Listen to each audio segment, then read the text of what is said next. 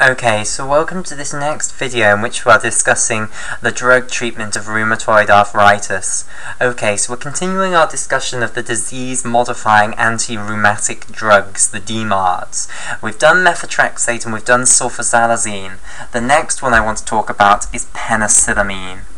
Okay, right. So I firstly want to discuss the structure of this, and then that's really all I'm going to be able to tell you about, because the mechanism by which penicillamine is effective against rheumatoid arthritis isn't really known at all, basically. Okay, so the drug structure, it's also called dimethylcysteine, so it's very similar structure to the amino acid cysteine. So I'll show you the structure of the amino acid cysteine, and then we'll look at how penicillamine is just a modified form of cysteine. Okay, so the structure of cysteine then. Here is the amino group of cysteine. Here's the alpha carbon. Okay. Here's the carboxylic acid group, so that's the core amino acid structure. Now, the R group of cysteine is that you have a methylene group, like so, and then you have a thiol group coming off here. Okay, so this is a cysteine amino acid. Now, the structure of dimethylcysteine, which is another name for penicillamine, is you have the exact same core amino acid structure. All you change is the R group. Okay, so draw out the core amino acid structure again. So here's the carboxylic acid group. Okay, now the R group is going to be almost the same. So you've still got the carbon with the thiol group, but these two hydrogens have now been replaced by methyl groups. Okay, so that is why this is called dimethylcysteine. Okay, and the other name for it is penicillamine. Now, it is a breakdown product of penicillin, hence the name, and it does appear in the urine if you're taking a penicillin antibiotic. Okay, right. So, firstly, let's talk about the fact that there are two separate optical isomers of this, because only one of them is going to be used to treat rheumatoid arthritis. Okay, so the one which is used to treat rheumatoid arthritis is the D isomer of penicillamine. And there are two optical isomers because this carbon here has four separate different groups coming off it. So this carbon here is what's known as a chiral center, and basically there are two enantiomers of penicillamine. Okay, so two optical isomers, and they're more than just optical isomers, they are actually enantiomers, mirror images of one another. Okay, so this is the chiral center here. Right, so many different amino acids have two optical isomers of one another, and this is an amino acid. Dimethylcysteine or penicillamine is an amino acid. It's not one that's used in proteins, but it's still an amino acid. Amino acid isn't a biological definition, it's a chemical definition, okay? So you've got this structure, so you are an amino acid, whether you're used in proteins or not. Okay, so basically, this optical isomerism here that you've got is the same optical isomerism problem that you have in all different amino acids, except for, of course, glycine, where the R group is a hydrogen there coming off the carbon, and therefore it's not a chiral center because you don't have four different groups on. But usually, when you have a funny R group here, you do have a chiral center here. So let me show you the two different amino acid structures that arise. So I'm just going to show this structure here as the R group, basically. I'm not going to draw it out in full. Okay, so basically, if we draw a 3D structure now, so here's the alpha carbon, which is the chiral center. We're sticking the hydrogen that comes off the alpha carbon up here. Okay, and we'll stick the amino group behind us over here as well. Okay, so let's imagine that all of these are within the plane of the piece of paper, basically. Now that's perfectly plausible to do that. Now the other two groups, which are the R group and the carboxylic acid group, they cannot be in the plane of the piece of paper now. They're going to either come out of the board or go into the board. So one's going to go into the page and one's going to come out of the page. Okay, so either you can have the carboxylic acid group going into the page, so I'll just write Q for carboxylic acid group. Okay, and then you can have the R group coming out of the page towards us, like so. So that's one optical isomer, or the other optical isomer, let me draw the other one now. So again, we have the alpha carbon, this hydrogen coming off the alpha carbon, and the amino group all within the page. And now the other optical isomer is the other way around, basically. You have the R group going into the page, and then the carboxylic acid group coming out of the page at us. Okay, like so. Now, these two molecules are not the same. You cannot turn this one into this one without performing a chemical reaction. Not without breaking this bond, and swapping the two around can you turn this one into this one. There is no way that just by rotating this molecule or changing the way that you look at this molecule that you can turn this into this. Okay, so they are two fundamentally separate molecules. Okay, so they're called optical isomers of one another. And they're more than just any old optical isomer of one another. So optical isomer is a huge term that covers a huge number of different isomerism cases, okay, which are far more complicated than this. These two are beautiful optical isomers because actually this one here is the mirror image of this one here. So if this one was to look in the mirror, the molecule that is in mirror land would be this one here. Okay, so when that occurs, the two are called enantiomers. So this is an enantiomer and this is the other enantiomer. So this molecule, dimethylcysteine, has these two enantiomers. Right, so how do we name these two enantiomers?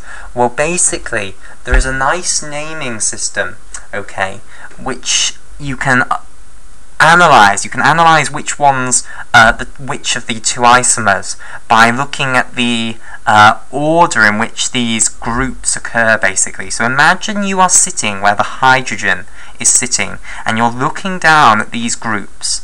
Basically, try and read the word corn. Okay, so you get the CO from the carboxylic acid group. Okay, so you start here. So in order to read the word corn, we're going to have to start here.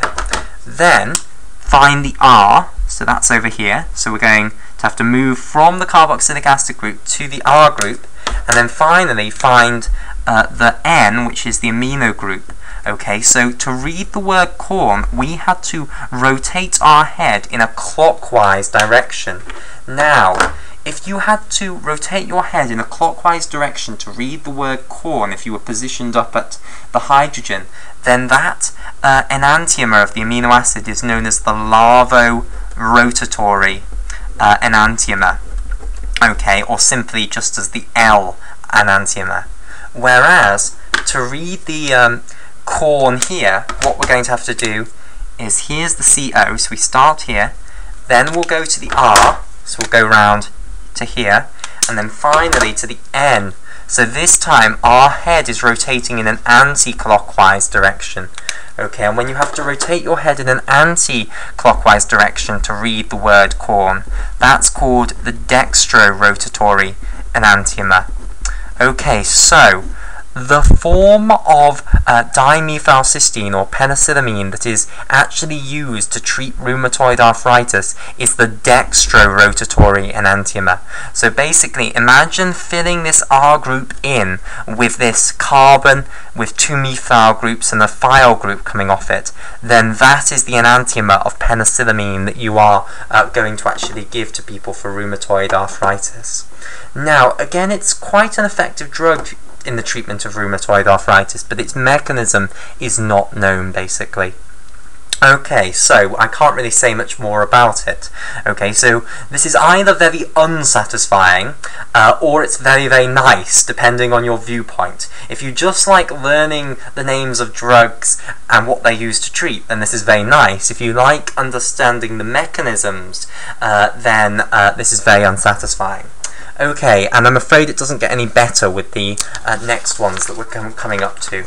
Okay, so we're going to turn our attention from penicillamine now to the gold compounds, the next category of disease-modifying anti-rheumatic drugs. Okay, so there are two main compounds that involve gold which are used to treat rheumatoid arthritis, and these two compounds are the only drugs which contain gold which are used in Western medicine. Okay, so one is called sodium aurothiomalate. So sodium aurothiomalate. Okay, and that malate that you see there is the same malate as you may know from the Krebs cycle. Okay, and the other gold compound that is used is auranofin. So auranofin. Right, so I'm going to show you the structure of sodium aurothiomalate because it's quite simple. It's a nice polymer, basically. It's a massive, great molecule. Okay, so let me show you the monomer that's repeated over and over again in sodium aurothiomalate. Okay, so firstly, here is the gold atom. Okay, so the symbol for gold is Au, and it will have a covalent bond going off this way, and then it will have another covalent bond which goes to a sulfur atom, and then this sulfur atom will be linked to the gold atom of the next monomer along. And then off this, you'll then have the malate group. Okay, so the structure of malate is basically a 4-carbon carboxylic acid molecule, okay, where you have carboxylic acid groups at either end. Okay, so I'll draw its skeletal structure rather than its molecular formula. Okay, so here are our 1, 2, 3, 4 carbons. Now you need to have a carboxylic acid right at the end here. Okay, so this is the skeletal structure of a carboxylic acid group. Okay, and then off this carbon you've only got 2 bonds, so the other 2 bonds will be to hydrogens. Off this carbon you've got 3 bonds, so the other bond will be to a hydrogen. And off this final carbon you need to have another carboxylic acid group. However, this carbon is going to, well, this carboxylic acid group is not going to be a pure carboxylic acid group like this. Instead, it will have donated away its proton and will therefore have a negative charge on this oxygen. And this oxygen will be associated with a sodium cation. Okay, so you are going to repeat this monomer over and over again. So you put a little n there to say repeat this a positive integer number of times. Okay, so thiomalate means this malate molecule with a thiol group stuck on it. But of course we haven't got the thiol group still there. Instead it's bound to gold on both sides now. So this one will obviously be bound to the gold of the next one along over here. Okay, and then this gold will be bound to the sulfur here, and it will continue on basically. Okay, so that's sodium aurothiomalate.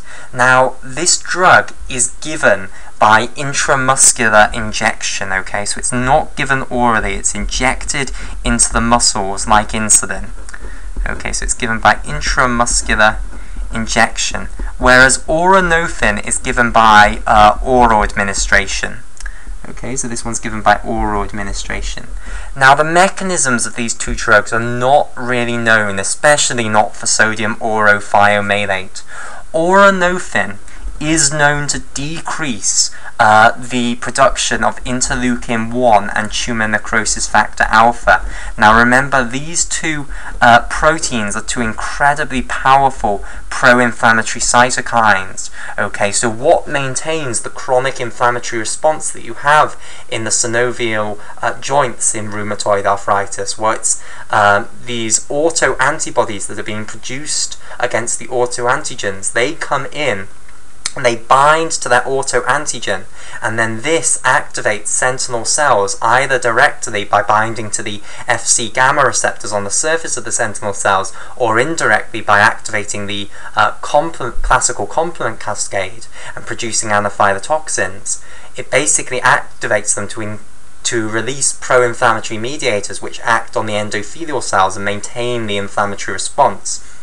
And 2 of the key mediators that they release are interleukin-1 and TNF-alpha, which cause type 2 activation. So by stopping the release of these, that may be how it achieves its anti-inflammatory effects in the rheumatoid arthritis. Okay, and both of these drugs, they take months and months to actually see an effect. So you have to take them for around 3 to 4 months before they will actually start to take effect. But once you have taken them for 3 to 4 months, their effect is actually incredible. Okay, so they are very, very powerful drugs. Okay, so the final member of the DMARDs then which are the anti-malarial drugs. Okay, so I told you about chloroquine when I initially listed the the disease-modifying anti-rheumatic drugs, but you can also use its related compound, which is hydroxy chloroquine. Okay, now these drugs are usually used to treat malaria. That's their other great use, and they're not particularly nice drugs. They have quite a few horrible side effects, and again, their mechanism of action is not known, but chloroquine and hydroxychloroquine are effective in the treatment of rheumatoid arthritis. Okay, but as I say, their mechanism just is not known, so I don't really have anything other to tell you about them other than their names and that they can be used to treat rheumatoid arthritis, which I know is terribly unsatisfying. Okay, so that now concludes our discussion of anti-rheumatoid drugs.